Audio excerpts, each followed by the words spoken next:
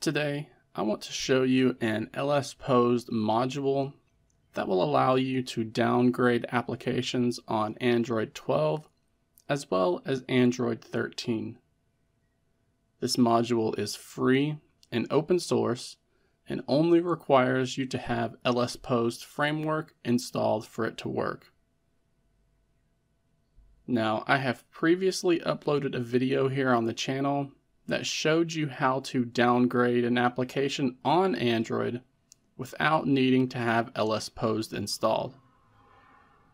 However, doing so required you to uninstall the application before you could install the older version. That process actually deletes all of the data for that application, and it is something that some people need to avoid. Thankfully, there's a way around this, but again, it requires our smartphone or tablet to be rooted. You can see that I have version 18.20.34 of the YouTube application installed on my Galaxy S23. If I were to try and downgrade to an older version of YouTube right now, then I'm going to be told that the older version of the app can't be installed because it appears to be invalid. Android has built in this protection to prevent people from using older versions of apps for security purposes. But if you are really intent on downgrading an application or game, then I can show you how it's done. The method we'll be using today requires us to have LSPosed Framework installed. If you're not familiar with how to get LSPosed set up and activated on your smartphone or tablet, then be sure to check the video description below. I will be linking to a dedicated video down there that I have already done in the past, which will walk you through the entire process of how it's done. Now, once you have LSPosed Framework activated, then we need to open up the LSPosed Manager application and then tap on the Modules tab down there at the bottom left. From here, we're going to search for the word downgrade.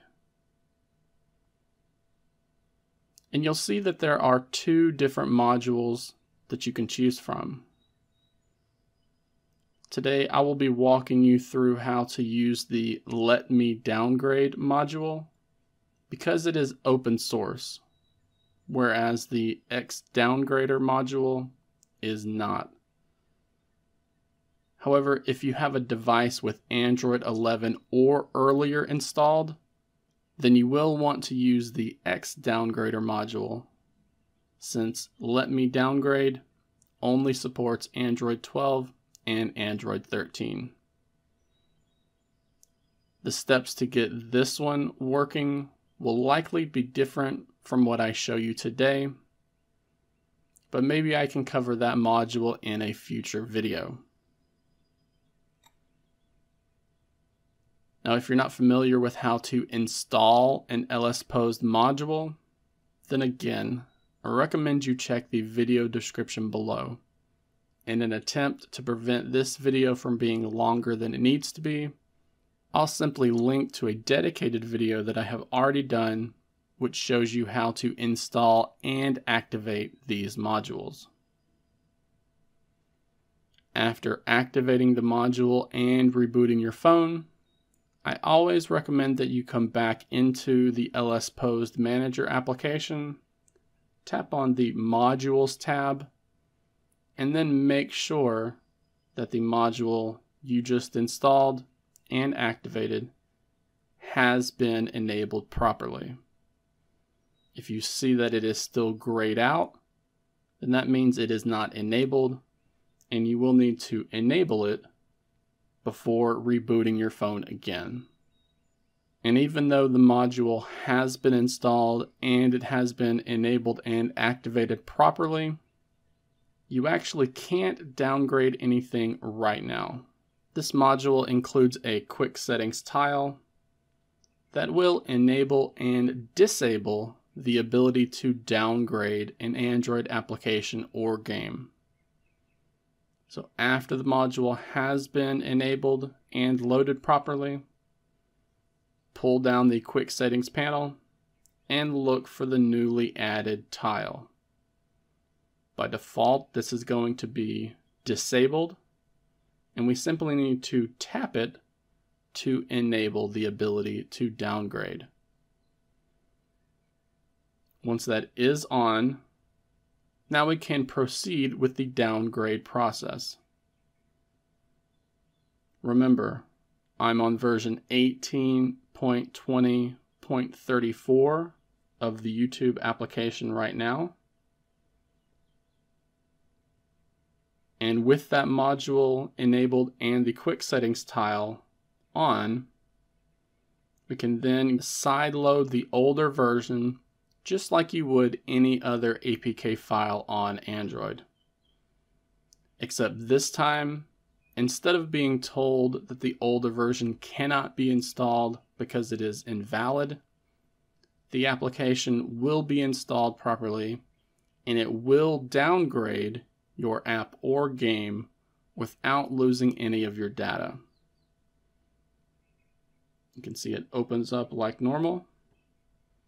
And when we check the version, we are now on an older version, which is version 18.18.35 that I had previously downloaded.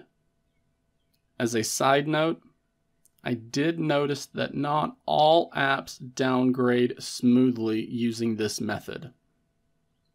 Earlier, I tested this module with the PayPal application, and it ended up force crashing after the app had been downgraded. It wasn't until I wiped all of the app data for PayPal before the downgraded version would open properly.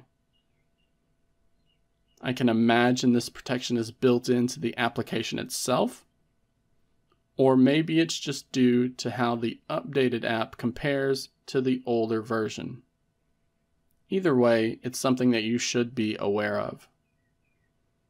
I hope this video has helped anyone who has needed to downgrade an Android application or game to an older version without losing any of your data. Let me know in the comments section below if this module worked for you, or if you ended up running into any issues trying to use it.